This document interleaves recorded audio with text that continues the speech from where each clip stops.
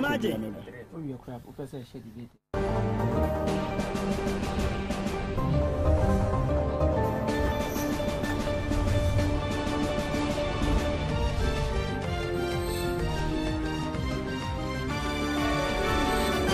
Can you imagine?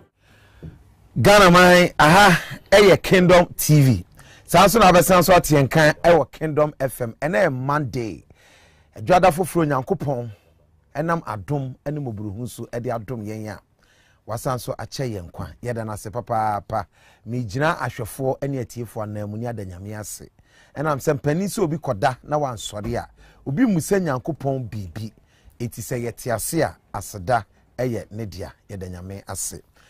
Yesin konya say ebra donko abo Kingdom Television dia na onum say a time with common sense family breno na edru honom maka cho say adesua obi mfoso obi say fadu obi kan but we are say edu ba bia we nipa you need to ask questions ubusa question e chechire mu a it is up to you to also make your decision say okay answer na nipa ndem am na Thomas man na say Thomasum eti donko aboyi a ye hia Kingdom Television so there na common sense family bre na edru ho na said ya ka no ene yensa kan ye papa Gabriel Wirekoh Sarkodie Oba one ne boafo Michael Oti Gospel Defenders Ministry ewo Kumase atonsu sofo pani ene sofo Nyankopon nam no so de asafo no de ebaaye omo firi Kumase aba se dwumadi ye die no omo ahwa na nsem bi wo ho a edikan se omo so ka yaka se akwanya no ho ma obia enti omo aba as usual owura Avraham ben Moshe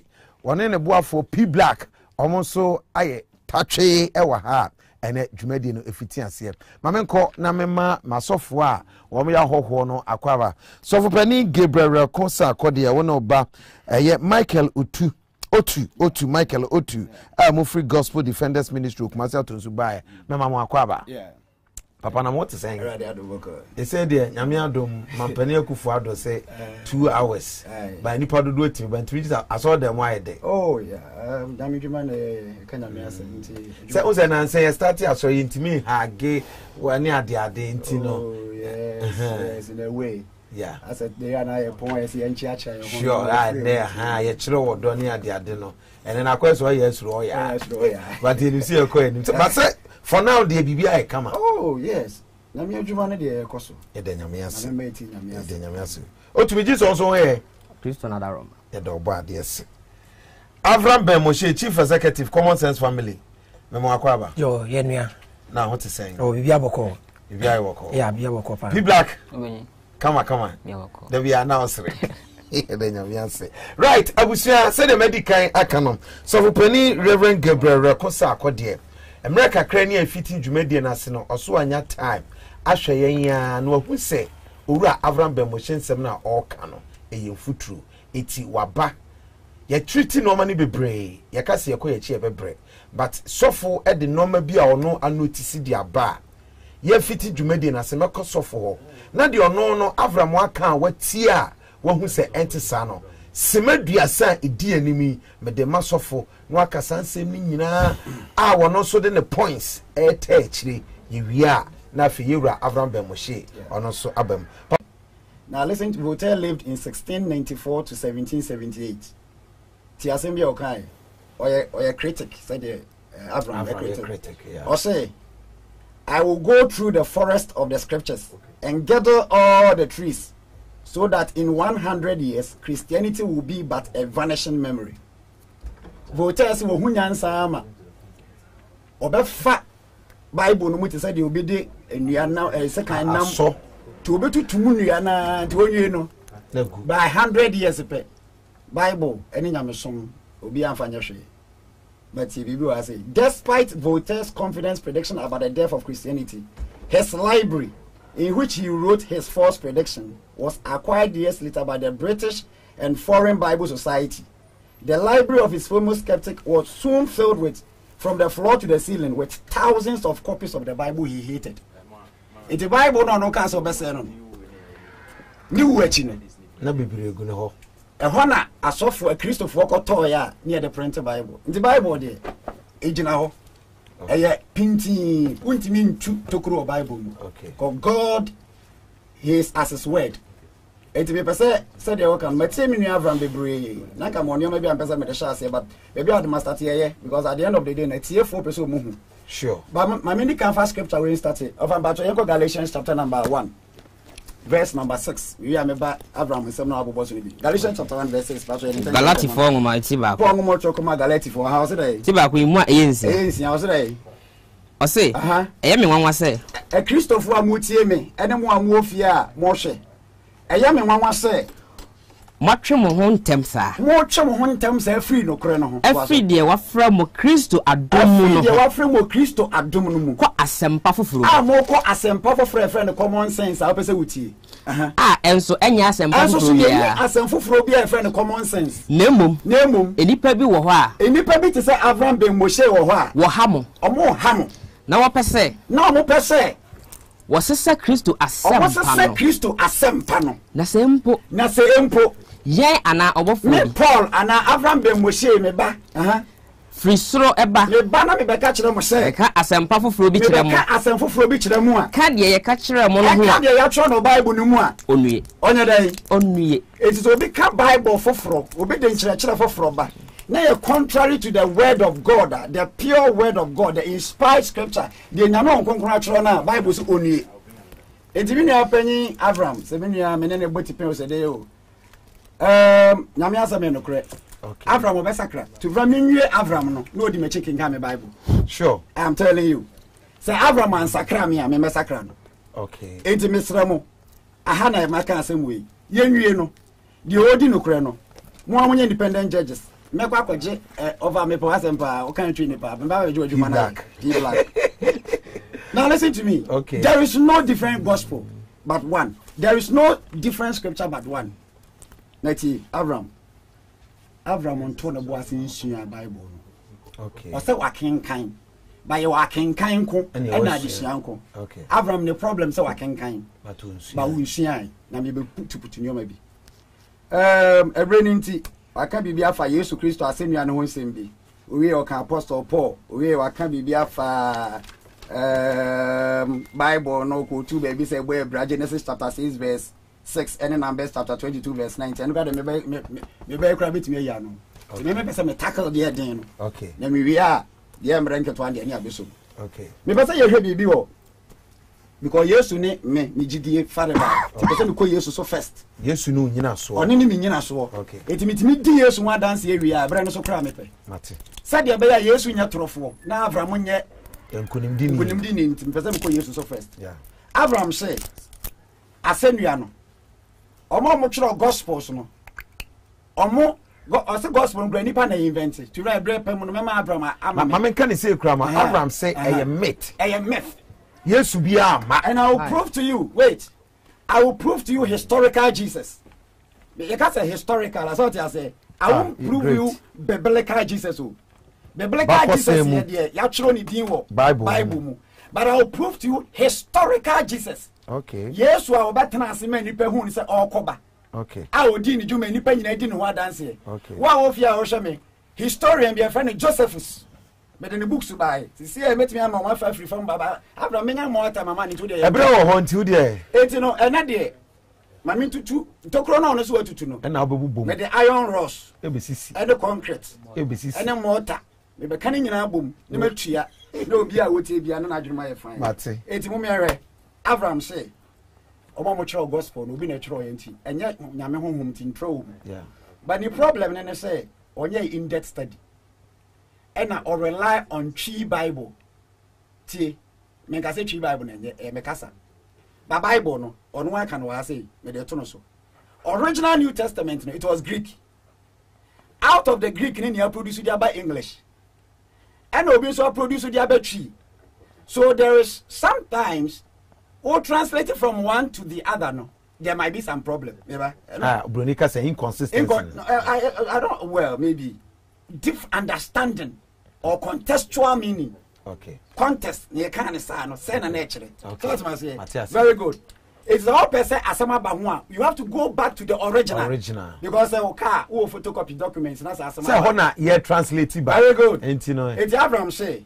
Matthew chapter Mekaya obi antro ne ye be nyina be ka me ati Abraham ba no so tell read good news Bible pa. Yeah. It remember na kan good news no kan. Na tiefo nyina tie say twi na o kan no any good news no difference o. Okay. O de munya botre ma me.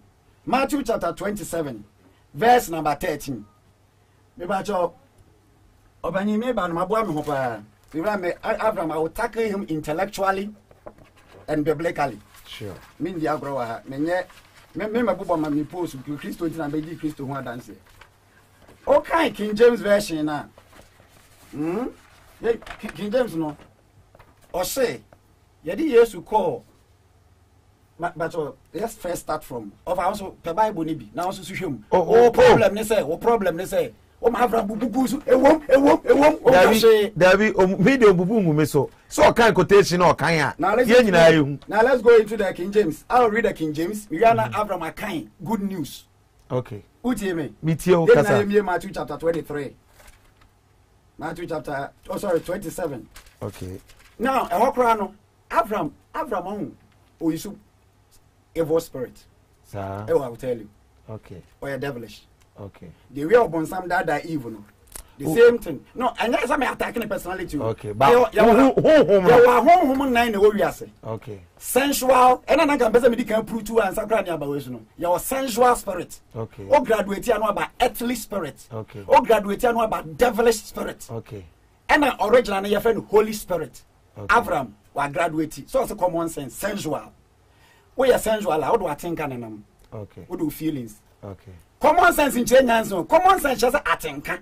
Okay. Senses here day when you was so or your course could see actually or 5 senses here day. Okay. Sense of taste. Okay. Eye. Okay. Smell. Baby and from afar. That is it. Good. It was tinka.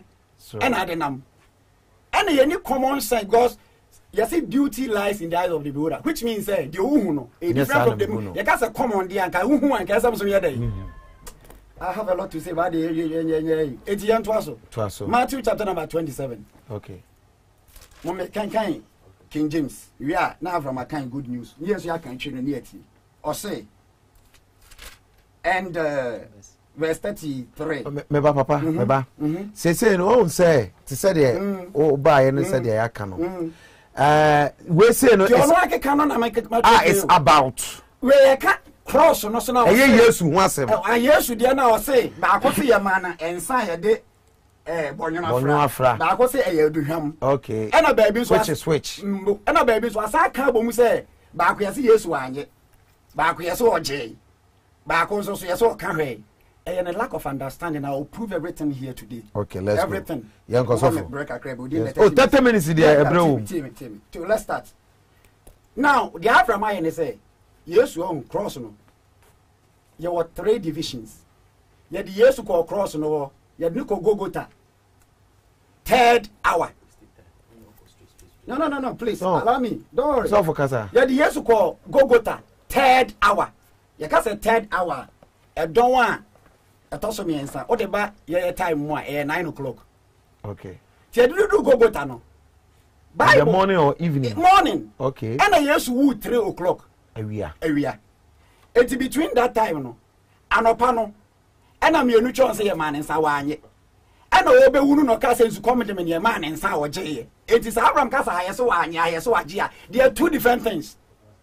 As my best studio yes program as woman means you yes as man now so be we na mama na magia no be abeka say inconsistency that person has not read Mate yes we jinsuo no at the last hour Bible say no we no ba be wu no say su come dem no man jinsuo okay go ta there no yen kan Matthew chapter 27 verse number 33 me kan King James say now when they had got into the place called Golgotha, that is the place of skull, they gave him sour wine. Omuko dru Golgotha no.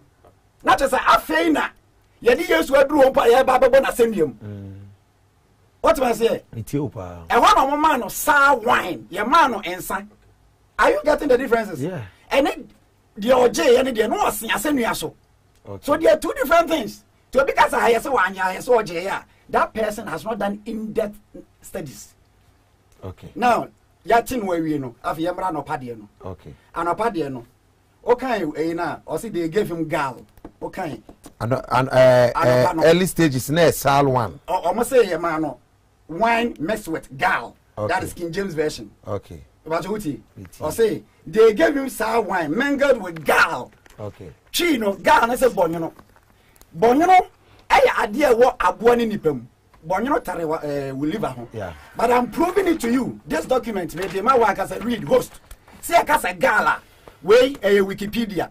Okay. Wow, if you are having for phone a type of gal.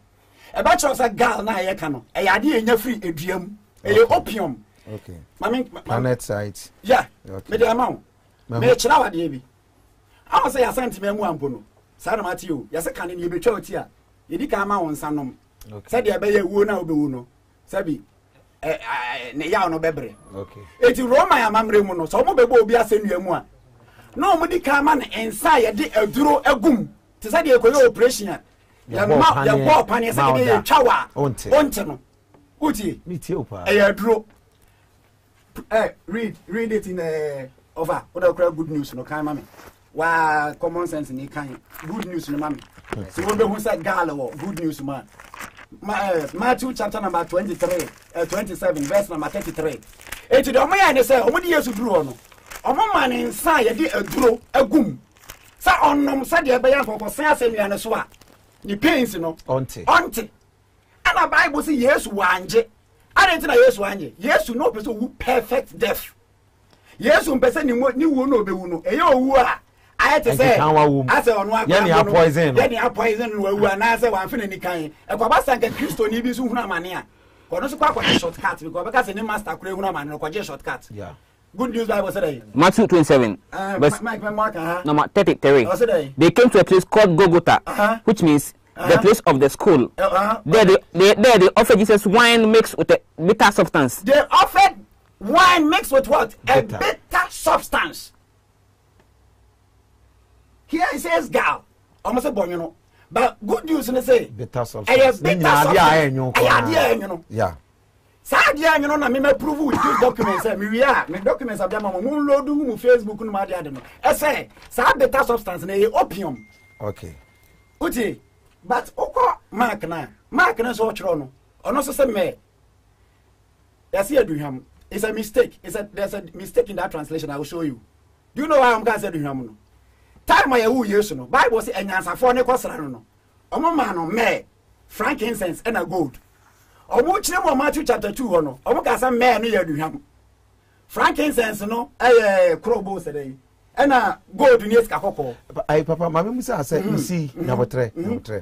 Won say ti say the wo ka okra wa ka say omo ye translation ahọ no mo ye mistake no. Eno na e bi obi nso adwen be ne say ye de asantefo say that no. I don't accept that argument. Listen to me. No, listen to me. See me. Chi no. Limited one you maybe. Ye tree by. No, tree kasa. For instance, I make say, brofo kasa, sabi you muti me. Make say pennies. Met me na brofo kasa be tenner. E bet me jina ma pennies. Okay. Let me account manhood. Let me account genitals. Okay. Let me account. But sabi, I can't even say it on national television. Sure. She when I can say ya. Yes sir. Then so benya adapt translation dia mano. Are you getting what I'm trying to say? And when you know my be and a tree no kroma mo chro in Bible Society for no. So we share old version in new version na. For instance, me ma we bi. O mo chro Bible for na judges. No mo frɛ no atemufuo nwoma. Okay. But actually no mo say judges no mo nya atemufuo no mo ye edikanfo. Eti new version na ba no ma change judges na akannifuo nwoma. Okay. It tells you so mo ankasa no dey omo process omo kro mu that is it. But on na make also says because the ordinary Christian on what if you need there. One is looking up to the material the ordinary Christian, yes, you say, me and my mama ashafo, no more dear granny, papa mamma. It is soft piano. There be a with me junior pastor, and the catcher almost say, they shouldn't rely on this tree Bible, say, and no quite better mamma can you some papa. Okay. They should look at this Bible. This Bible is called Dix, annotated reference Bible. Sure. Wey obiemu a ye ka asam na achire Greek kasa no na ma explanation we ya sofo so ohia de na akwa ba akopɛ na akɔgyina ba bi say yesi senti say ya eti papa say wa me ehun say Matthew de me so say Matthew de Yesu Kristo de no process a leadi ya yanopa na edi kama ni bi a wa no mo anwumre na ebekon and we demand and na your prophecy kan John mame John chapter number baby a yesu die no John chapter number 19 verse number 28 maybe that's what no I want omo mutie mi ni hunu say o kan no man yenu bomu a na no chasa na utum John chapter 19 verse number 28 yo 8 minutes more be ba cho mate any problem cry we are for any channel producers no bia na me hwe senke bi a what deal with Sir Matthew dey bi a another normal na watie no so me pese mu say wo na ka so I convince say asem no ensi anopa no nyina Dabi me tie o papa tie me tie me tie for wo fie pe say me prove ba ko pe wi a yes, wo nya twa ne tia ya kanya so wonya ho say metimi deal with this topic no mo tia ase I think I'm okay. Listen to me. Yes. John chapter number 18 or say 19 or say verse number when ya sympathy dun kroye mu a ye aduonu mo come in o say ye chiri a Yesu hunu ye chiri a Yesu sia asenu no so no hu say wo wi ye nkwaje nyina awie say de ebe da trosem no beba mu say de ebe na trosem abamu ni nti say obi oni Yesu ni no onfa quotation no onji Yesu ni wa ha e be prove what the printer na ye di ka hye nkomo Psalm 69 verse 17 obi a wo hwe bia won tronto Psalm 69 verse 17 say Messiah no obesere nsuo osere nsuo aye mani nsuo be mani nsa etina ka Yesu obekwa ka sensuo nko musa ba se dia be ya trosem bebam ni so ye Messiah onim tetinti no eso hwe man conscience de ba no busa ye no mo de man no wuye timba cho wuye ye pe okay ya fa no tonchen fa second issue ne bra second issue no ene ne hia me ba you grab it me aye Avraham no me nya no time me se me wi Avraham pa why ya on kasa with TV so bio yanko me ba also can Psalm 69 verse 17 and come say no okay yeah who read this is here be hu okay me ba so yanto aso inconsistency no No. Yeah, we gave him 30 minutes. And I can't time like a cram. No, time and swing, Papa. O time on swing. This sort of. No. So for time on swing. No, because T and somewhere I can endorse. And I said, Matthias, when you cried, I went to me, but I would me my say what dealt with the Oberkani. It's my Bakun County who said, what my two Genesis chapter 6 verses. But you can't cheat on. Mose muma edika itinsia yimu ensia Bible say na erade nu no say oyo ni na erade nu no say oyo ni wo asase so very good Oko Numbers chapter 23 verse 19 so o say onyankopon nya nipa na wadi atro sure onya nipa ba na wonu no because asimo yaka wa Abraham say because hanu aniti ebra what kind of illogic reasoning is this okay papa nyabotre na de chirim nyabotre na chirim meba nyabotre mennu mi ho say me di fo yema wo okay yemum se wonya nuhu a beto fofora ma wo eyepe enyepe tie mennu me ho se me to fo yema wo che se me de ma no wan hwe so yi ba me se wonya nuhu a me sa to bia kan ho a ase chere se wa chere mu ese me the first one maseno well I've regretted I'm sorry and that is what the English says you see I say Chino, because of who repented, no much say no. But how can other version say God regretted creating man? Till regret. Any I don't change my mind. And ya the crop. That's what I want to say. We may grab it here, you know. Make us say, Obabe Manabaha. Obabe 6. He was sorry that he had ever made them. He was sorry. What if he was sorry? God was sorry. Any I don't change my mind. I ask him grow. Means some any menu my sorry. I don't know the my sorry can you say? Menu me home. I cannot. It's when no say Mate. How can you say this? Mate, Abusia, a higher kingdom television. Another word. The same story now one. Me read the Amplified Bible watch it. Genesis chapter 6. Fetch me. Genesis chapter 6. We can amplify by we Avraham Onibi.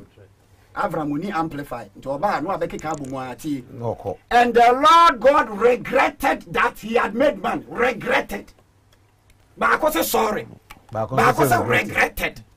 Maybe I regret any change. I Kingdom FM 107.7 and a Kingdom Television. Time with Common Sense Family. Yay, Papa. Osofo Gabriel Wirekoh Sarkodie Gospel Defenders Ministry ewo Kumase ana waba medikan akire botaye oban na ohwe de waye no so awate enti no se de ya ka no normal kakra watie a ofo se entiase na anya dwuma ewo no ne fam ana waka no yebra Avraham wo de ya sua normal bebre wa ha ya kasa ye kode waka ni nyina akira enye ye but I believe say okasa aye no wo hu enoma no so gina so ka enne wababa kire wo se wonsam aka aye no inconsistency awo ka se Bible no koka na koka wa ha no enye sa na pese kire eye worse ene mpanimfo ni echusu a translation answer da anye den anye yi enti maminti on so yo meda etiefo ne ahwefo nyina ase na mada obibi ase se o hwa no ama onua bi nso etie bi e wo Kingdom 107.7 ene Kingdom TV Facebook for no so wo hwa na wa share dia maye ameda menua sofo na ase sofo Gabriel but de bia de mesre ni eya meta use word bia na ebi fi se bia me ye proud and as arrogant mesre mo asofo akese na omo Ghana ha no emomu hinta sami ma ba se me ye bonsam se de enua pengini address me se me ye Satan na I am proud to be called son of Satan. I am proud. It's a title in Mijitum. Or say, I won't bonnet and a demi year, Juma. Manati as you say, the young coupon of cranny and whom bonnet a year, Juma. To the young coupon as for whom bonnet and they use me. According to 1 Samuel, Mama Nusi, what the Mbem Crana Miri, and a Metzano or Casano, Mem Yamanu cut there, or anything when she. 1 Samuel chapter 16, verse 14. 1 Samuel 16 verse 14. Was it ready home if you saw him? Or say young coupon home, I was so for the dancers a home cron. If you saw the home, now home bonnet if you hadn't changed. Now home bonnet everyone change. Home bonnet if you hadn't changed. Ever had no. Home bonnet at Timimono, a radin at the home bonnet mammy. Some for home bonnet and book Christopher in cremo for pressure. No Monsieur yet. A yemen DJ. Emma was a mini so for the assist to say Bible no translation mistake abem. Aden ebra Bible ni bedru Ghana. Na ye beje humanam tumono. Mo manya botre. Na yan check ya kwese enfom so wo ho ansa. Na mo check. Mo di age collection sisi dan. Ayi japade. Enne na me maba na me bobo pressure no. Afa na mo say translation mistake. It is a fake check. And abrofo de ma ya. Won san kan den on we wi tie. Anka et said ye abrofo ni gya ye ho akono. Omo de check ahye yensem. Say yen fa enkobo bra. And me Avraham, me catch him say, check ni ye fake you, check ni ye papa o, and the so for their dance ye say, and from swabem. Me ni so for a person or Daniel Semen say, ye di wages as do Golgotha no. And ye man bibi and se born as him. One say story no, ebi wa Matthew, ebi wa Mark, ebi wa Luke, ebi wa John. But the chemi ni so for say, Bible no, obeba meni mu awon, suya Bible ni wie. Also pacho menye sesre ne ye ha esa distracted me pacho me ma feel free why time ni susa me pa de chow o say ye boy Yesu asenu anopa 9 and na Yesu we 3 p.m. okay uni be bia no eno wo Mark chapter 15 anamebwa verse 25 kan bro fa na nyantem why 9 a.m. and ye boy Yesu asenu 3 na wawu ti me be sabu nyina opayini say ye boy Yesu asenu 9 na owu 3 ya area 12 o'clock na Yesu o wenfa sene o san asenu an so thank you enti area 12 o san asenu an so me wi ameko to ba bia area 12 o'clock na Yesu gina seni na enyam na senu yem tie eso de Matthew chroy eso de Mark chroy eso de Luke chroy and eso de John chroy me see enyan nkopon asem na nipa bi na kopa ba bi tai and na true story e de adadai hwe mo we sitting position studio ha no moderator atafifin metina moderator ne right side P black etina me right side say wo bi kochro no kasa na Avraham eti moderator ne left side a weti na nipa baako for akochro say na Avraham etina opposite the moderator no obi akochro say Avraham to right no obi akochro say Abraham to left no catch me say yan nyina ntomu a onya no kwafo hwade Mark no P black come on Mark 50 verse 33 Mark 15 verse 33 was it at noon P black me say verse 25 verse 25 me catch say me quote me Bible verse me na me masema me pa anti kan be me quote me verse 25 verse 25 thank you was it was 9 o'clock me pa I say it was 9 o'clock in the morning when they crucified him yeah me pa 9 o'clock Mark say aboy Yesu assembly 9 afena kwa 33 na de ba verse number 33 thank you P Black was it at noon until noon area 12 obi entie mark say area 12 o'clock the whole country was covered with darkness na yesu tali assembly na so until the whole country was covered with darkness which lasted for 3 hours at 3 o'clock until area kete 3 o'clock Jesus cried out with a loud shout na yesu tie mu say Elohi Elohi lama sabatani enowi according to Mark area 12 yesu tali assembly na so yanko John chapter 19 verse from 23 anamebua people like shoma John 19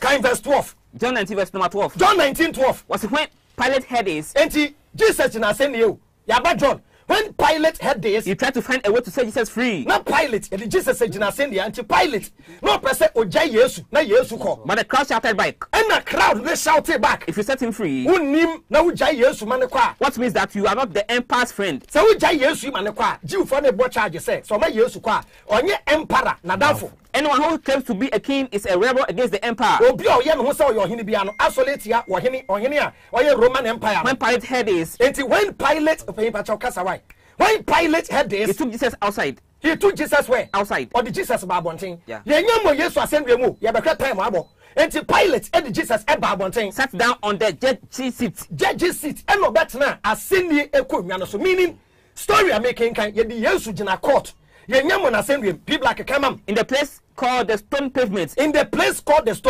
in Hebrew the name is Gabata it was then almost noon of the day before the Passover John and Susie area kete 12 na Jesus in a court after twas kind Pilate said to the people here is your king area kete 12 Jesus in a court they shouted back or catch the Jew for said this is your king and the Jew for shouted back kill him crucify him Pilate asked them do you want me to crucify your king the chief priest people are facing according to John chapter 19 area kete 12 yes no in a court and you are assembly according to the Okin Ken, the name is original court. Yeah, but Mark, the end of the Yakuno. Now you kuno contradiction. No, many are so for according to Mark, the 12 no say. Adia Michini say, Obabaye, and Aquan Wabon, and Wonimishe, and Sadia Mayor, no for Sanka Bible Bium. Obabo Flavius Josephus D. Womanim. Josephus, Obabo, Josephus Tame. Me a message today is need you for Nanante. Let me say so for one question. So for Pastor Josephus, ya wuni yi aben. No so say wo kasa ba. Me bisa question. Ya wuni yi aben. Abraham oso onyu anu. Oso onyu anu. Me so otwen. Okay. Won say me de ni die ma no. Sure. Me bisa the question. Mo on yi anu am pese me te no. Ni yi anu. Flavio Josephus. Ya wunu AD 37 according to history. AD 37. Mu Jesus no according to Matthew. Ya wunu BC 4. Ana musi owu AD 31. So Jesus will AD 31. Now you will Josephus AD 37. Jesus Josephus. Now you will Jesus will AD 31. Now you will Josephus AD 37. Oh, who yes or no yes. Well, no. Now will be a one to be used to say Paul. Also about that true story. I want ah, say eyewitness account. First century historian wrote about Jesus. No first century historian wrote about Jesus. Omo about Jesus here ni wuechi. Flavio Josephus, the Jewish tyrant, obi ono, betrayed the Jewish people. Oko join Roman for. Ya friend Flavio Josephus. Ya friend Josephus ben Matityahu. Ni di ankasa no. Na bra oko adopted ho as a Roman.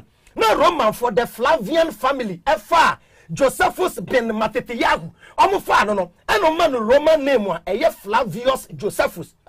What the history about many? Avraham say Yesu wo na papa kan ye no.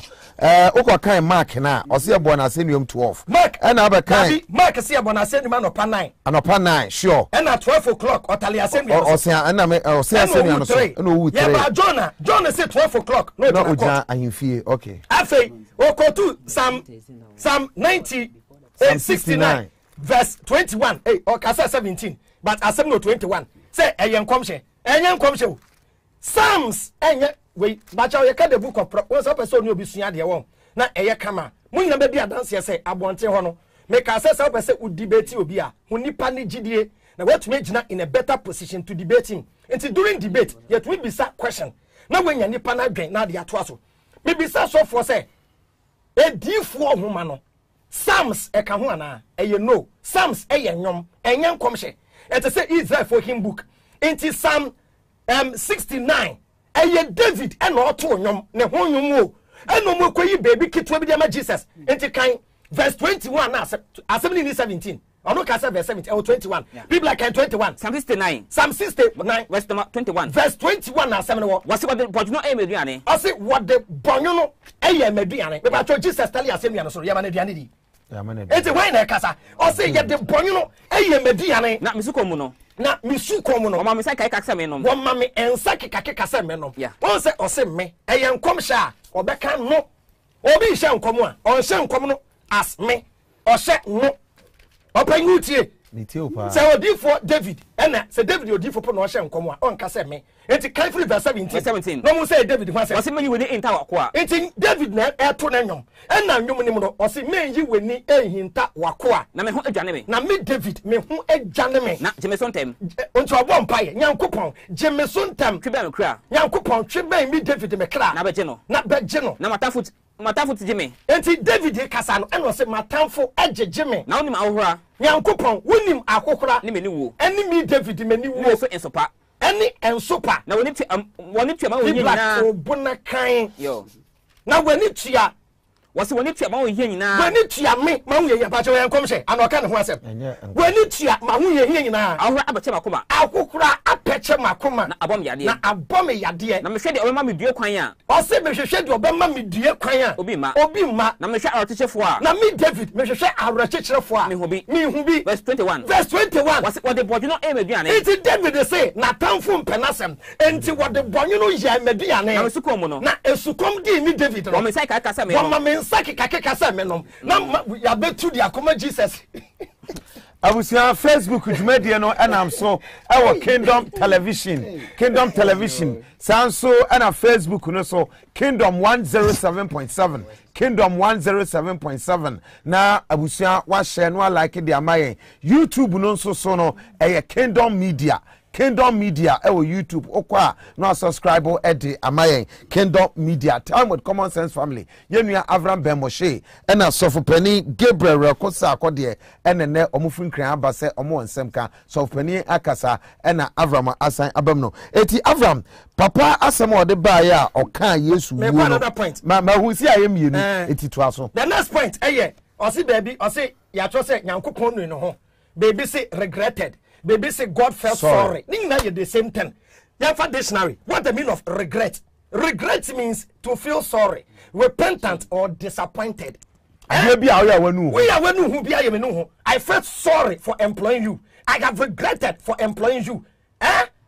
No, I say, let's the word. One say, okay, say, what the betri kase mua, ye diano, ye bonne bako, ye money bako, ye tuka say, Obama, and I say, way.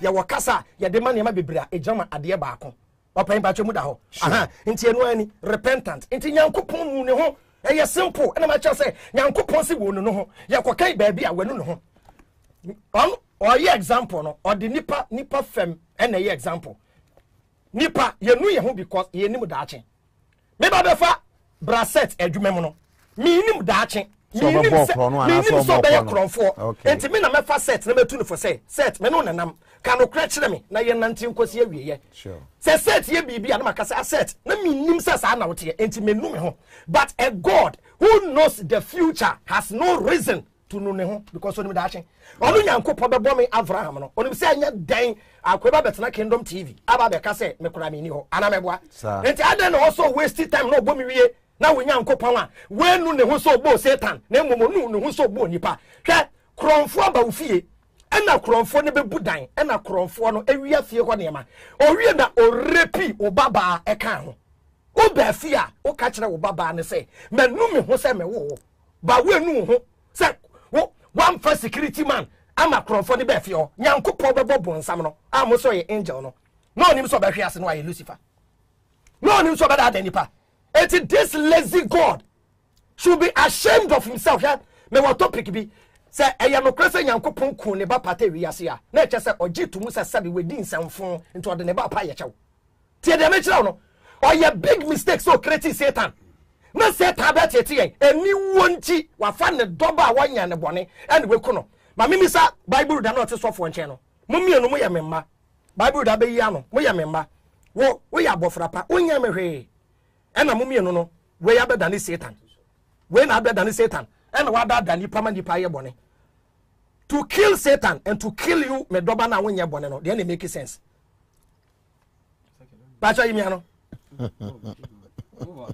me move on so na wo ti me ncha na ye me doba na wubu ade a wonya mehwe no me just Satan wachi we kum de pacha wa also say Jesus e ba bewu no na Jesus mpa say obenu bibi na yakase e poison no na Yesu pe say owu na firi nipem Yesu ni wo no kra no mpa wo no Matthew chapter 26 verse 36 Matthew 26 owu we na Yesu pe obi otali asem ya so okem say me nyankopon adenti na wa pa me anko pa ba kan ba bro no was Yesu e don do baby na Yesu ni na suafo no duru baby wo Gethsemane ye fra kwadum say Gethsemane wo ka kire suafo no say Jesus duru ho pe e no ka kire ne suafo no say what na ha see Yesu anu anu kra say papa suma me na meko obeduru down he de ba kan was na me ko no wan ko bompa yansa me Jesus me ko bompa yansa na ofa petru enti Jesus e ko no and ofa Peter ni Zebedeo mami no any James any John Zebedeo mami no e kan ho and the one kan ho na if you say enti Jesus ni refi ase ko na ho ila no and Jesus na ho ila no na o ka che won say and Jesus ka kire de sua for the say awe ho asem kra so e ko wo awe ho asem kra so e de mi ko wo enti mutna ha no enti ba cha kasa won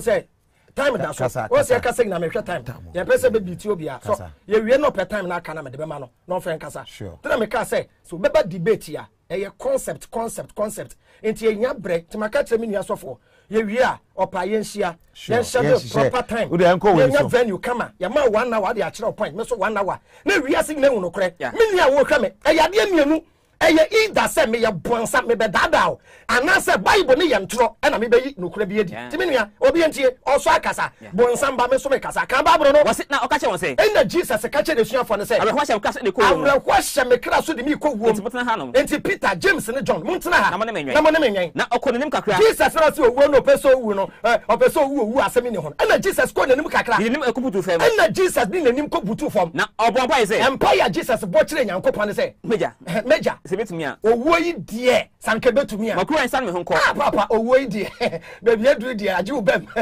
sebetumia owo yi me nsan me ho nko eso nye se de mepe na eso nye de mepe na se de ope na se de nyankopon pa ada na se ko bompai me pese o ti ase se oba so be wu kroduru baby no se no owo yi eyan kwase ewu no be wu no ai no kra musi Yesu ebewu betua bone ka ma be say question nipa ye bone e wo Genesis ena nyankopon bufu yi so for one say tio so different things like David so for one say tio so for nyabotre the fact of the matter ne say on say o what be see akire because ya kan no ma bebre enti wo ba ye no say me kan say de wo watie a opese wo ka ena wo ka Yesu wuo no a ono wadi kan ho asem no because Avraham ne point ne say Ebra Mark kafa Yesu wo no e different ena de John so kafa Yesu wo ho e different enti ohu de baabi no kra ye den e wo but Mr. Enipa na say ono na argument kan ya me ba ne say o say yes baabi Yesu kan ensana hwe wa anom baabi so ono moyi ahoka ka no nko a yeah baabi so say aduham baabi say ena ma prove a ne say ono moyi no wa anom no it was not the same time two aduham no ne we na ye kan it was a drag diamond. That's what I want us to address. Maybe I didn't know. Also, so me person be able say, "Me sramo nyankopon de wo ho me gidi because when there is a creation, there must be a creator." But say nyankopon oni it doesn't change the economy of any country. Say yansoli anya dwumaden. Mame, enya soli ko bebrebe ne mpaebo na be sesa wa brabo. Eya dwumaden any effort.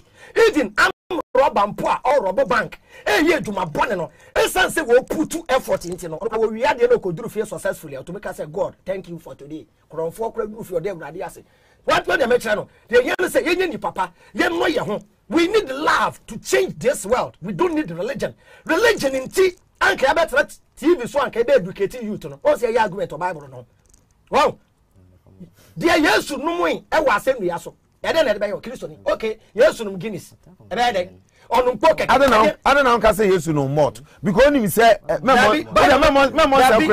no krase nsan no den. Any petition dey no be idea. That be Jesus kransan no dey no twebi. Jesus no twebi. No twa Jesus. Luke 7:33. Wo ko fast afufra Luke 7:33. Luke 7:33. Kaye. Was it Yohane tubone no aba? Ti Jesus na kasa. O say John the Baptist yaba. Na onidi. John the Baptist ondidi. Na ono mo san. Ensan so anu wonu bi. Na mo say. Na Israel for say. O ho bone. Jesus ho bone tinemu entom ondidi ono mo san. Na onipa ba no aba. Onipa ba Jesus maba. Na odidi. Mimi didi. Na ono. Mesu mi twebi. Na mo say. Na Israel for mo say mi twebi no mo say.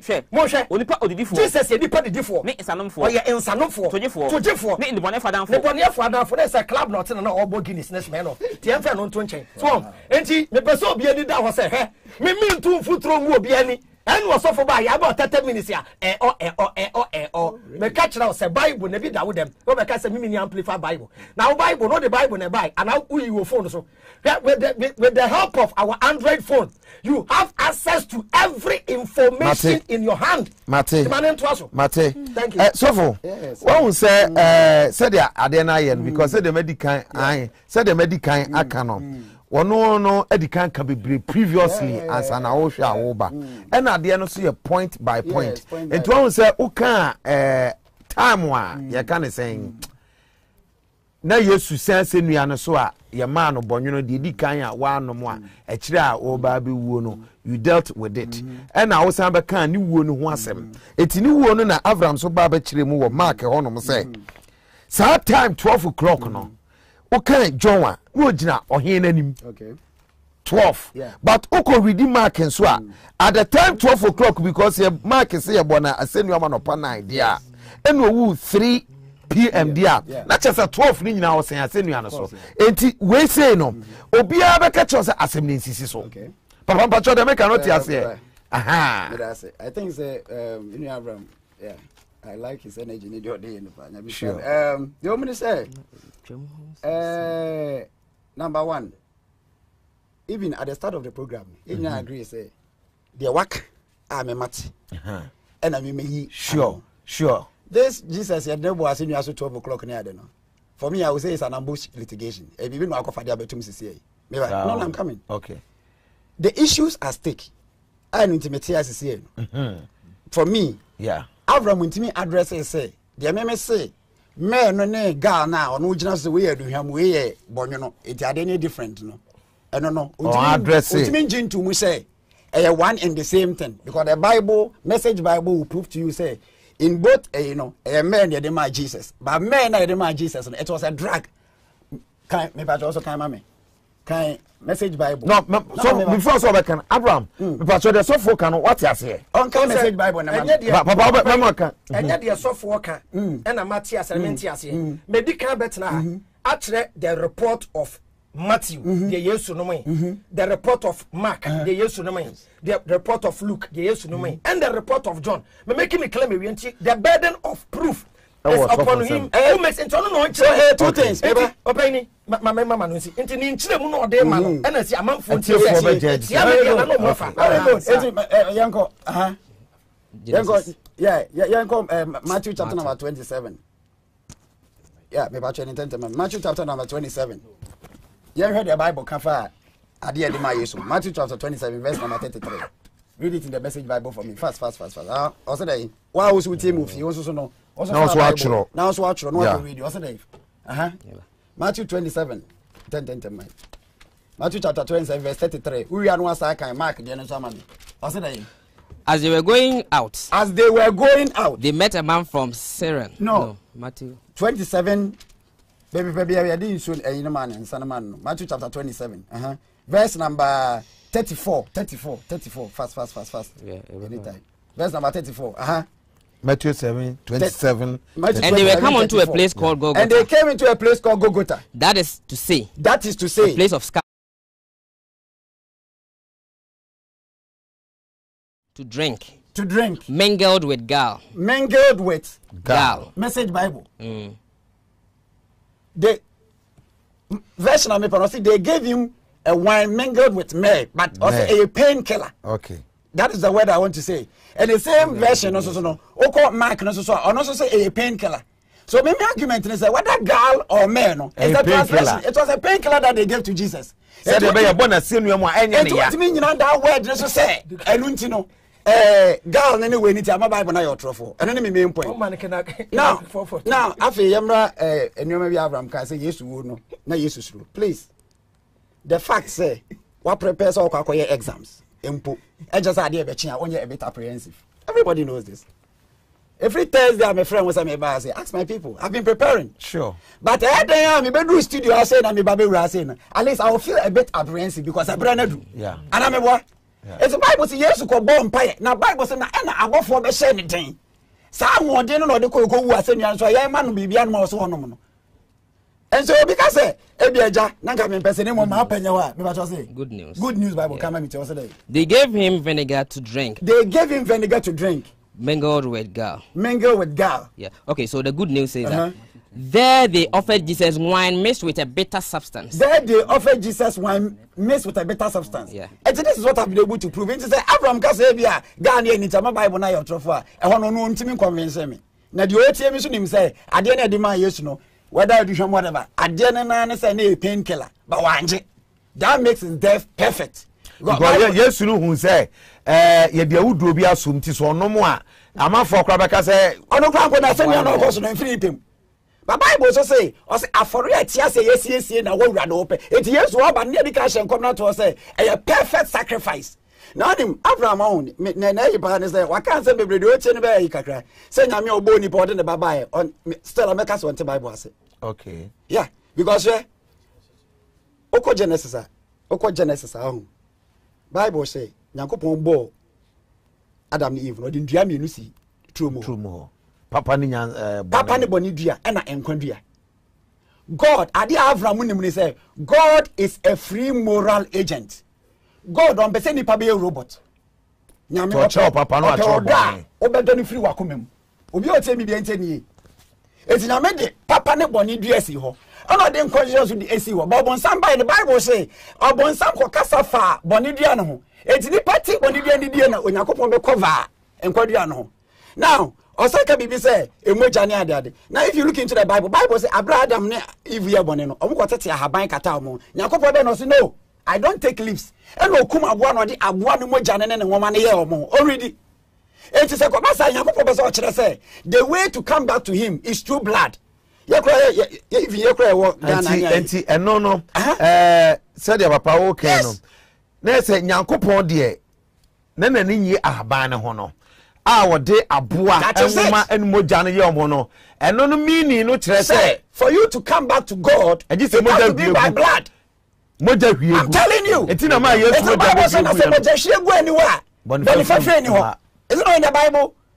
Me pa che yakra yeti asantime woni ade say musuo si kroma ya de body na pata ya de Yesu no pesa ade Nyankopon pesa ade God, he wanted a perfect sacrifice. But you see Abraham no why you see Nyankopon bo wiase no so o kase woni mse bone ni ade beba. Yes, he's an all-knowing God. Sure. It's the Bible say or the Yesu empatade every wiase na wie from the foundation of the world. Obebo nipa no. No why insurance say they water car na perfect car never pay. But in your own wisdom no what's our insurance say be a car never betimi apem. Na ba Ghana credit insurance ne say nyam ranka onipa bebre nye. Very good. Kenya prison. Eti Nyankopon or the Yesu ye boni insurance. Eti papa na che say Nyankopon na ebo wiase obebo nipa no. Na he was aware say he was not aware. He was anticipate. Listen.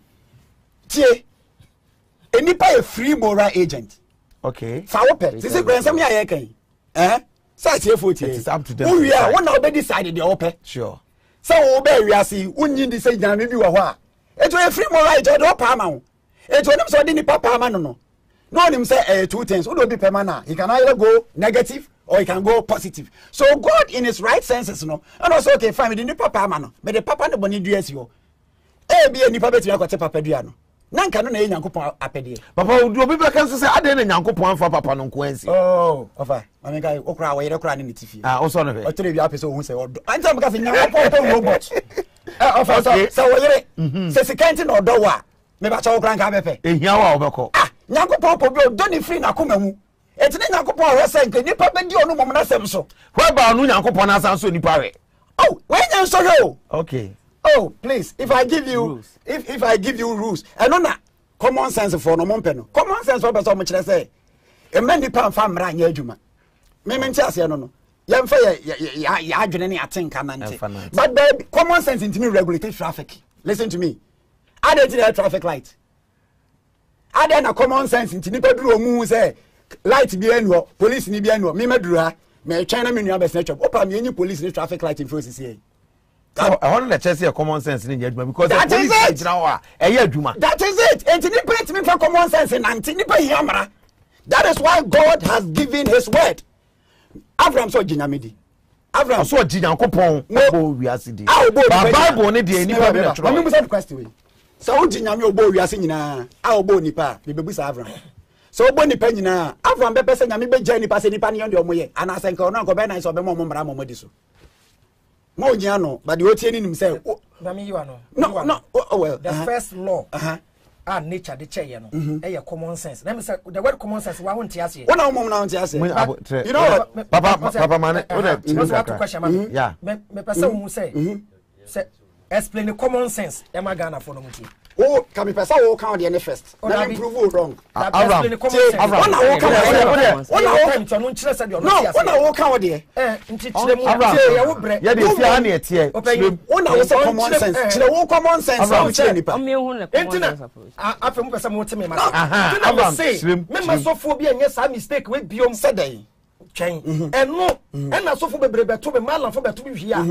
One bad debate here, you know. I feel no person team GDS. No one team GDS now, so let's all bad debate. That is the more reason common sense. Okay, that is the more reason why we buy no. A printed paper we.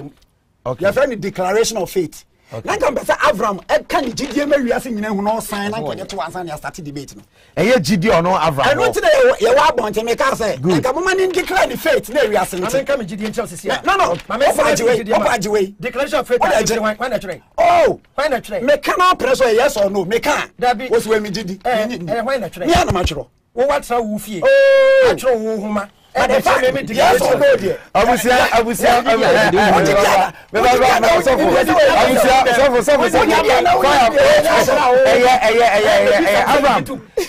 Control church mess in the churches. Avraham.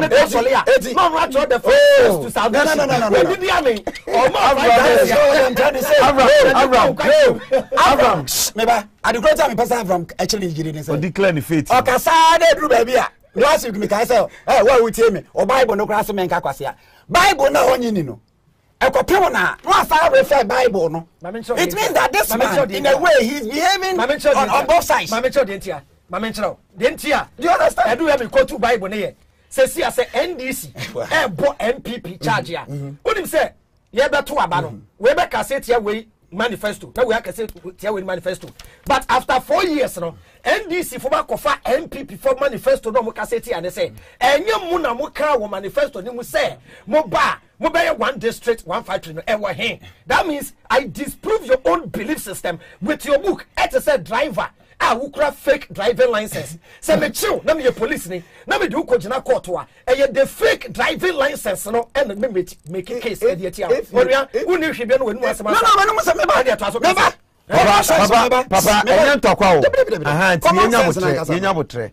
Avraham, the common sense no. Na ka me person no need kaka. Enya first e ma me maka first because na e me gidi. Papa mama kan. Unni me na buy no. Oh, what are you saying? Me na ha make asaba Christianity. Me Christianity assume mo Bible na we na cover to cover. And I disprove the belief system I know. Okay. You came all the way from Kumasi. Without knowing the belief. No. Avraham. Any pet you. That's a common sense. What's the common sense? What is common sense? Papa, common sense. I say bia to say the American. You did kind of program no. Na common sense na Avraham no can. Any say. We are say that we are ye nyina. Very good. Say we are see we were honey there. You be na ye.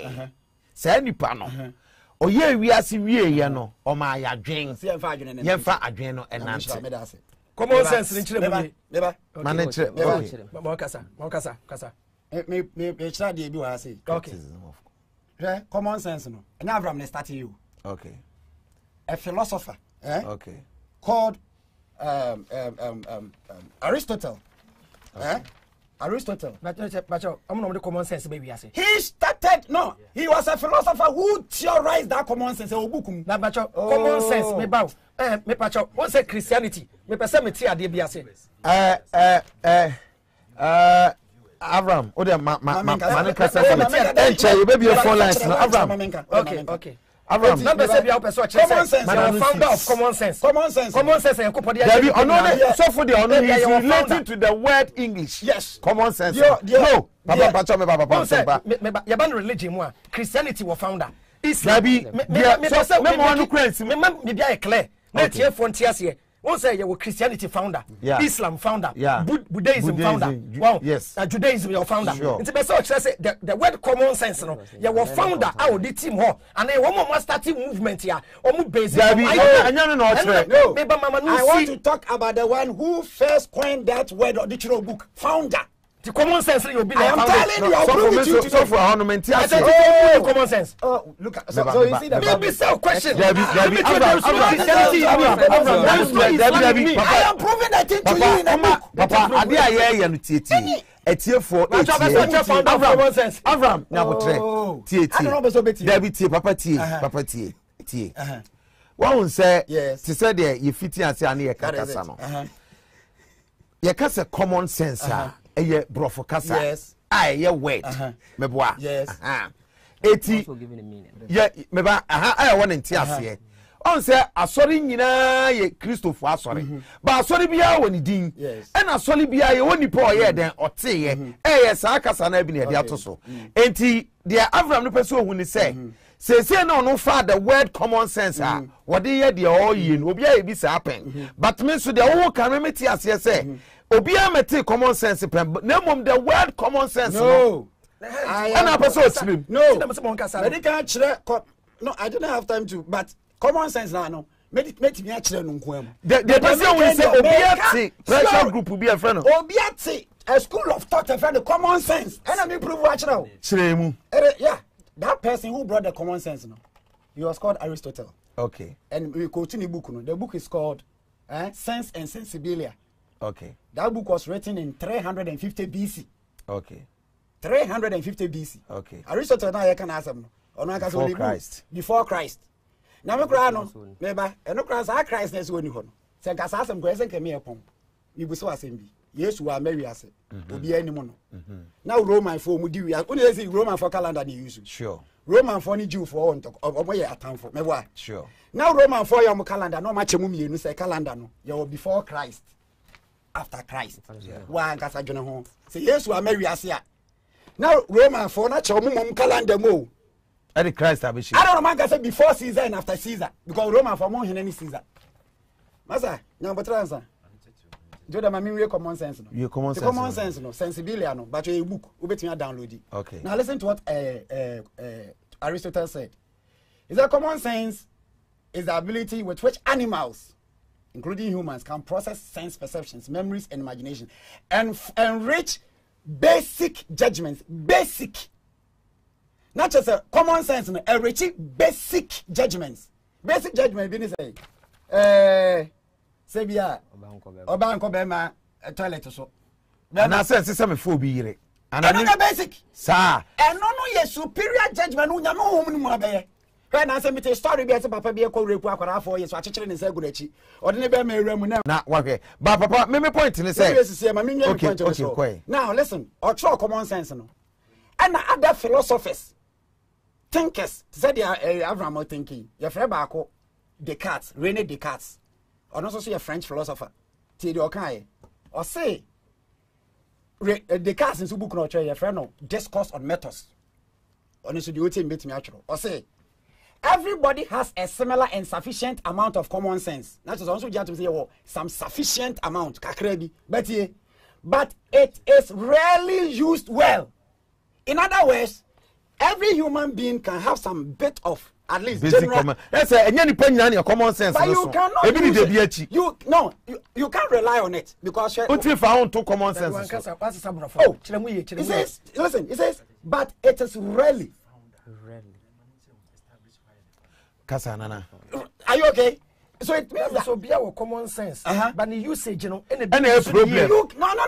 The usage rarely means what? Hardly. Be a rare. Hardly. In other words, what to mean for who? Papa, where the idea in the kind? Don't so count. Now not unit here. People find difficult to obey and use common sense. Very good. Because you find it difficult to obey, that is why you need a higher law. That's why you need common sense. Oh! You can't obey common sense. Now, common sense is coming to me and you do not unite here. Hey, man, you saw. As for Dinton and Crawford Johnson, anything police and a traffic light, a check is police. It's police here, or your common sense and that's why your law. Police reach now. Common sense to deal with people who have common sense. Don't park here. Police. Common sense. Common sense media. Do not. No parking. Common sense tells you don't park. Okay. A Jimmy for ever parking. Okay. The police. Very good. No police didn't check here Jimmy for. That is why people cannot use their common sense. So we need the law. So I am here to tell you to use it. I am here to tell you to use common sense. No. Why would say people will go and park there? Lack of common sense makes you a fool. No. Avraham, we are simple. Avraham is not getting it. What I was saying. Obi a common sense here pack wa but you be no obi akọ pack that's what Jimmy okay not just the common sense going to me common sense well friend aduma nipa na fa nya aduma no wo bi na Jimmy common sense entimi do so you share my memo example common sense cannot regulate a football match intina referee that is it referee age na ma dey be referee e dey na referee hwe say emra be aduma what dey emra football ya chibo 18 meba ya chibo 18 ya chibo 18 ni say common sense intimi mfa ni pan transfer into ama nipa emra do common sense wo asema me kanam say from papa nyansa ba kokura nim me nkyerɛ obi bibi o bible mu nyansa ba kokura nim me ko tu nkyerɛ opa mi ko tu nkyerɛ nyansa ba kokura nim ojitum say we emra so for no nyabotre ojitum say common sense ni pent mi fa common sense entna because obebu mraso obebu common sense so human beings are subject to human error enunchi ene ye betena ye system of rule na common sense ne say common sense no the sense of good judgment no you are misleading baba check me say papa nyabotre wa nyambo common sense open meaning of common sense pacho nyambo tie for bo wabo me ba common sense na me ba me meaning be braba you ka sense me ba obi o common sense make sense no ma ka common no ma ka bom like me ba me dia agran nyambo sense your faculty by which the body perceives external stimulus sight smell hearing taste ade ama wo tibibi pampan ne ntiase ya no enya nyansa atenka se de wo tibibi nka okay etiye nya betia wo dem say meka say wo bo say hey that's ada what one and who rodi me say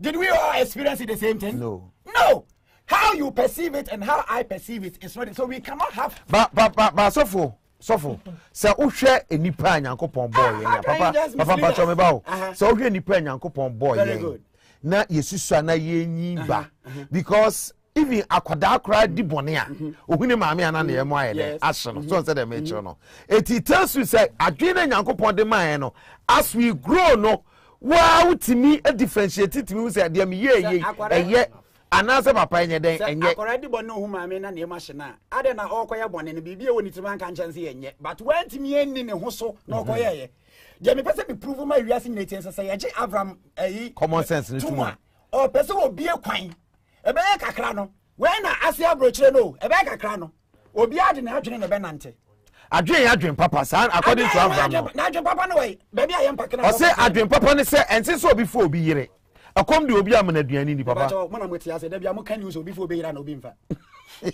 enuti obi fa obi yira na obi mfa no man Yesu kre feli wiase totally mu Jesus no also akofa bibi fra betum mami ko tu nchiraw Who say oppressor say ye wo common sense in what's wakasa. Oh, oppressor say your common sense to be money. Yeah. Because Papa is able to build a point say common sense no. Eh duma can say ni pa den. Eh sure. Common sense in echi ni pa ye bone. Anabwa. Sana Papa. Ena munyankopon ye. 1 John chapter 3 verse 8. What you have bekasa. Waba ube based on Bible. Also Papa there. Wow, waba ube based on o Bible as ojidini e disprove me no. Won be bia odena. Me be kire say so say common sense e failing nipa. And the Jesus or your worst change bia. Yesu wo no be wu ye no. E di enti na Yesu be wu. Mame mo ne tofa enipa ye bone enipa ye yenti no ye po obi obetua bone ne ka me pa chaw se wo de ka ne ye beka se wo fa etua ka na me pa chaw wo nam a ye san dai wo ka biom dabi enti amane wo su ohaw ene enumi anyankopon de dumi nipa abra nipa ye bone nipa shi ase no na nka Yesu ba na nka obetua ka no na nyankopon reverse no ana me boa 1 John 3:8 hwe se we ya no kra kan wo se de oye bone no efia bonsam o se de oye bone no ofre bonsam enya no kra we ya bone a ofre bonsam Obia ye bone. Ecclesiastes chapter 7 verse 20. Was on party ni bia ni asase so. Oni party ni bia ni asase so. Ah, papa. Ah, ye papa. No onye bone. Obia fom. Eti Bible ka say wo ye bone a ufre bonsam a. E de sofo ne na be de akire. Omu fre bonsam. Esa so mu nja ye bone ye. Ono be o mi mamba no si. Pacha. Eti yam fenche. Also ye bone afre bonsam. Magia to. Kan ye. Was if say. Efri say. Musa no 50 ase e bone. Eno so ye problem. Say bonsam na 50 ase ye bone. From Genesis to Revelation, baby abonsam ye boni ni Bible nim. Onya baby amame. Say boni abonsam ye. Eni Bible. Afei twaso. Was we say nyakopon bon e be you dey say. O say eye boni nti. Ena Jesus be yi ne ho dey say. Obasa abonsam nyuma. Jesus be say bonsam nyuma. Me pa chaw opagini. O say Yesu ba say obesa bonsam nyuma. Okay. Bon onya mensi ansa. O say adisuani hia say. Say college be tie wi college time. Bonsam nyuma Yesu be say no pacho edwuma be na wo hote Yesu be say enye dwamabo sa enye wudi krono o se Yesu ba say obesai bonsam nyuma magia to Yesu aba wa sole yoko bonsam nyuma no chemba ko ase enye na nne aso dem na so fofa amanfo Yesu be wu ya wo nkwase wu mfa so bi ama 030 papa pacho me ba 03025499929 and 03025472000 baby edu na tiefo betimi abam na da bia me kasa ase mesremo mo amote afidie no ene de momma mo ani na wona mo twama me obi obeba bi obetie yen ewo TV no mu bia no nyini mfiri so obi abefre ye bia tie yen ewo mobile phone na wo de afre yen no wo obetie wo TV no bia no because na adaje ni wo timo amowo afidie no ani die kwan so number na 03025499929 and 0302547200 so say no be say me kire Abraham say obonsam le di kan ye bone your Bible me prove am. Hello. Good afternoon. But Odini baby akasa free. Okasa free. Oh, okay, me and you. Yeah, Avraham. Okay.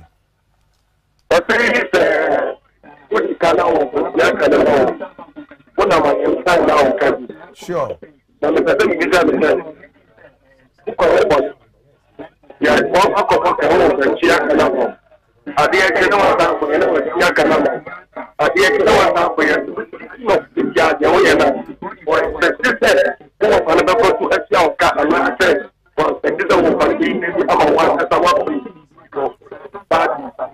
Okay, me you afraid for just buy no. Some of your questions, so the impression is that yes, you no buy no. As many as say by your boni biano, you have the opportunity to be part. Yes, sir. Okay. The question meba. Obaso kire say, me say, nipa boni nti. Na yes, you go. Ade tina si nipa na so di boni. Apeso tia. Now one of the question you sir, yemi huni Adam ne yere ene koye boni. Me am friend Moshe na mo garden mu. Adam na wose me dis abon ne ho fo. Eno de yemi sa o. Ba unya ko kasa mo se Yesu abetua sa abon ne ka. 1 John 1:29. John say, when Yankupon Jama, oyi wiase bone akọ yakase obi yi ade John mame ko fa tiefo we mame hello sofo Avraham Pacho Avraham mame ko man sofo hello Titus hello munya botre sofo babia du ne atiefo emre wo bebre o munya botre menua ete sen Pacho ka se free free TV no na kasa free TV okay kasa yeti obinua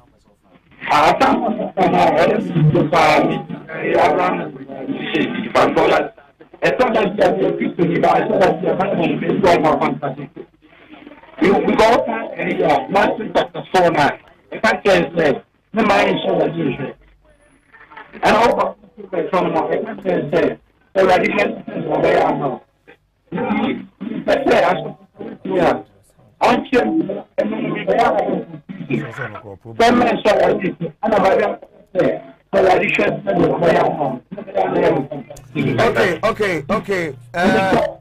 Hello, Minia. Me Pacho dini baby akase free obrimpona na. Yo me dey want say ede jumedia. No kwasa me say Avraham you be a me ankasa no. Na me pen argument. But net the end this like I say to some extent. So, you know, a challenge myself for say, you best surrender sooner, dear. The moment I did say Avraham, oh, I give him to say, yes, Christian, I cannot say, according to we Christians, you believe in us. Or could have two natures. So I say, or did you must say Nipa? And now, did you must say Yame? Because we believe so in Yame, you're free stroke and done in the people who are dear. Enti ne duma die na na monto nyina mu no ebi o ha na odi duma se o kasa se nipa ebi o kasa se nyame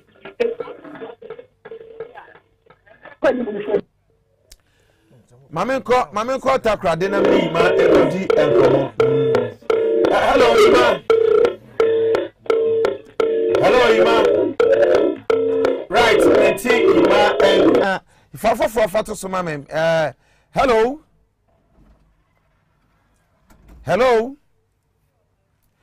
good afternoon. Good afternoon. Me Pacho dini baby akase free. Avraham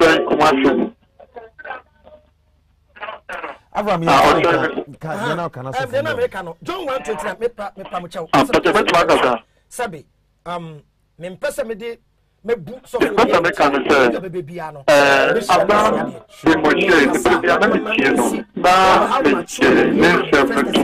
Man kanta manye gestures man celestry manye wan chain wajada John 1:29 menye print press people can not John 1:29 what's na adachi ye no you so oba ne chain John the Baptist egunu yesu say oba ne chain and o say hwenyankopon dwama o wiase bon ekonie o yi wiase bon ekonie o say my miss translate my miss quote bible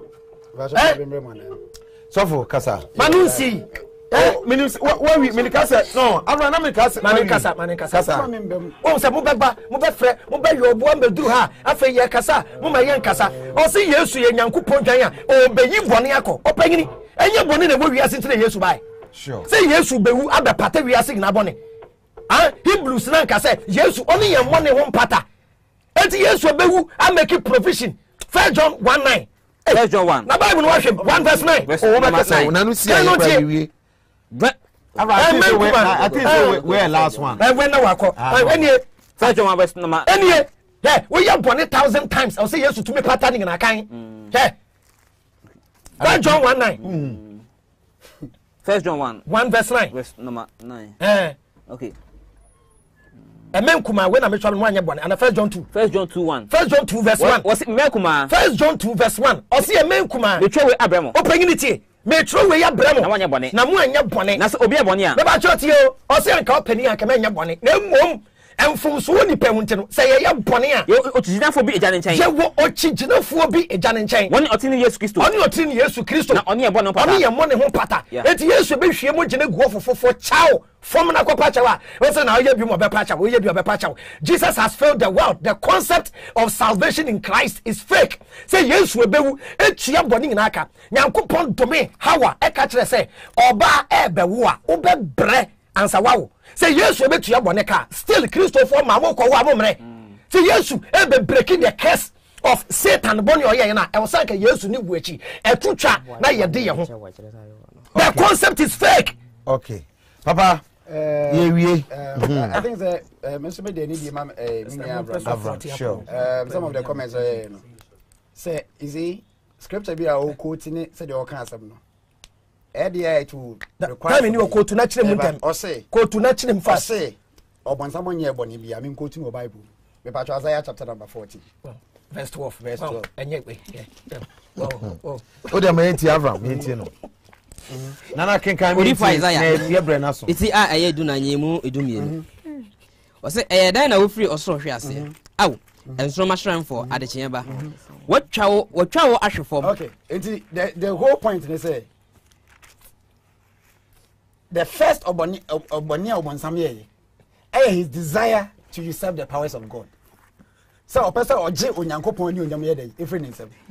And the Bible says only the kind of that for free ashase. Yesu kan. O ka tell say mo agya ne obonsam. Wa wo di tro bia wo agya ne obonsam because on the shase ye boni free fit. Only the can transekru. That is it. It's Abraham because obonsam ne boni da. Now you see no asa ko fa. It's not obonsam boni oye was run say odada ne colleague angels. That is it. Okay. Now Abraham say Yesu abewu say enya boni. How can you say this? It's a odeka. Na say bi obi betua. Does it mean say nipa na ma akwanya say koye boni ana? The Yesu so kire ne say fine. Boni ne de mo beye. No, anya se boni ne de mo beye. Wa beji Yesu adi. Okay. Okay? Ye ubenya nipa bi mu a, so the Galatians can say nipa bi mu pese omo ha mo. Christos na struggle. Ubenya false teachings, the false teachers. Jesus said it. It's the fact say obi ebia wa mistake back no. I don't know interest but Hebrews I don't know how to Bible say obi a wa benya papa no hunim die. Say okoso ye boni a and which means if you keep on sinning, Yesu, or you got to him. You have also tune for Jatwa, and I'm a chromin of Jatwa. Ewa, Makoya Bonnet. No, my befa. Okay, I know a pacho, then as oh, and I'm going to fed into me the acho. No, as a Masako. Why you cry next time about what? Okay, wouldn't many more from him now. Because you know, like I said, why me coming ya? I'm doing for some member because minimum say many wo him. Okay. So the fact say yes was slap on him. Fetch my nature so I may a license to sin. But at least he's an advocate or you'll be a or yentem for my. We shouldn't confuse that thing. Say yes to a me a license for body. And also concept of Christianity has filled the world. Abraham, the person we put it to you say Christianity has rather enlightened the world. Yes, you see me we as me we are saying. Baby a Christos me ure bia no e han pio. My China. I can tell you the development Christianity has brought to this country. Development, man. Remember, schools in the hospital. Oh, now Roberts in nursing school in the hospital. Oh, politicians in nursing. He was laughing. Oh no, sir.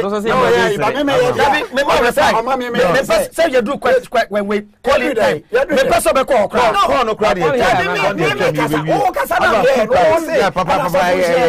Papa, next time somebody is so the face. I can tell you. Sunday school teachers everywhere. Sunday school teachers. Abraham, you any say na you Papa Tete. Say you any pair share you. They should get a point to be on Jesus Christ. Jesus Christ. Time is up. Jesus Christ. Or a savior of the world. Okay. Now, I did the other say yes, you are Sergeant Kwan say. Paul can say no. And Abraham say, yes to my nana or Christianity never say abosom nebu baby nebu Europe, nebu Asia, nebu so could be Greece, Athens. So them Greece, Athens. Now what's magic ma?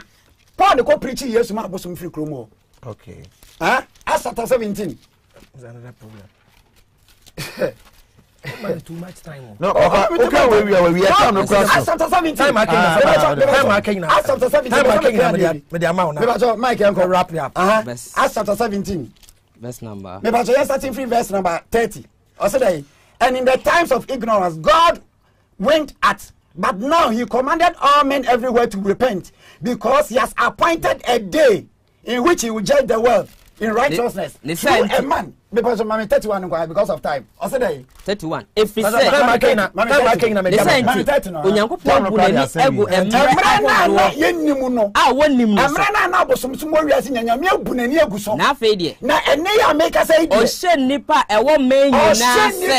whole world said.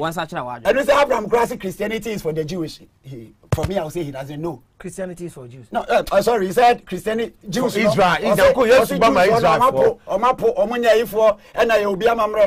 Jesus Christ died for every. After you see the people, I'm an amazing answer on such a. If he said the intent of the time, if he say. So one such a one. If he say, where you be at home, where you be at home, or bury me, where you know, or bury me, or bury my bay. Yes. Or bury me be a friend, yes, you are better. Ah, where you the seahorse. Ah, where you the seahorse. We are saying, and then the chest yes, never be as at was today. Oh, no, a man, I saw a free who no, one man, I saw who from dear dancing. I dear my yes to dance what we are singing and say, we are sorry. Throughout history, or be mammy extra biblical account. See, and you people more baby, I say, I'm more sorry, but me, I will give you extra biblical account. Then the Bible, I need power, what who yes to say.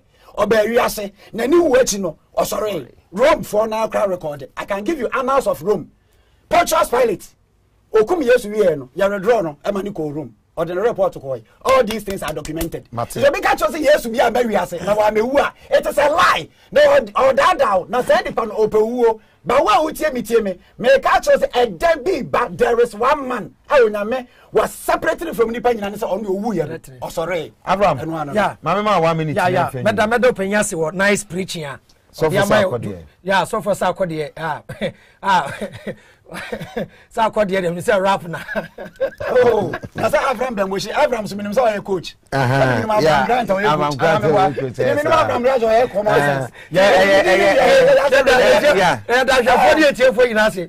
say, Nina, Munquagentin, Ebreno, Ponti, the American. It's up to you, say, I drink that with you. Any kind of common sense. And Quaginti. Would you wear Beman Quaji? Me, I may say, Nipa, and you soon a common sense. No young Mon Phobie, man in Brady, on Dinocre. We are so for Ghana jet tighter, we are we because I levy for dia. Now when you levy, but of levy museum. When we saw jet tighter, I crown for. None Nipa yes in Sia, oh baby, some may say, dear me, about common sense and right. Abraham, yeah, you see common sense here. Abraham, my police Juma Swati. Because common sense, yeah, the common sense here, Juma, and police for Brown or Breneswati. Madame, find your Juma Suntina police for every time I get my process. Then you see common sense. Jesus, I'm failure. Over 400 years, Jesus is a Ghana. Then common sense for years. Thank you. Common sense. Papa, Medase. I will say, I can't think you are Kritia. Aha, and the Bishop Abraham says they and giants and from about in Pimp. Oh, now, common sense for a chair, chairs. Just would you use to now? What do you use to do?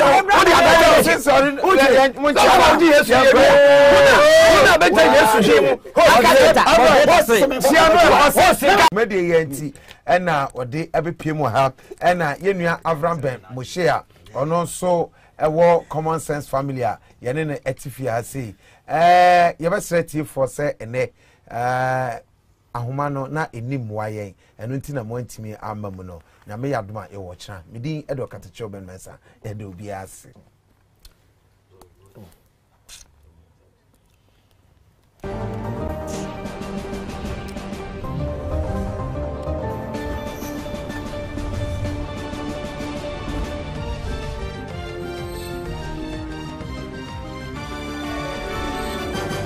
Imagine.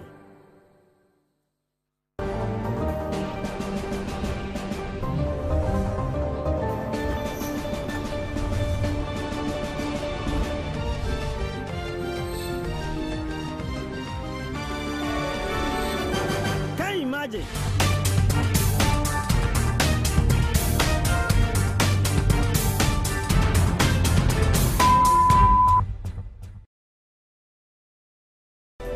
tiame therefore ma ya ho brainsio na fe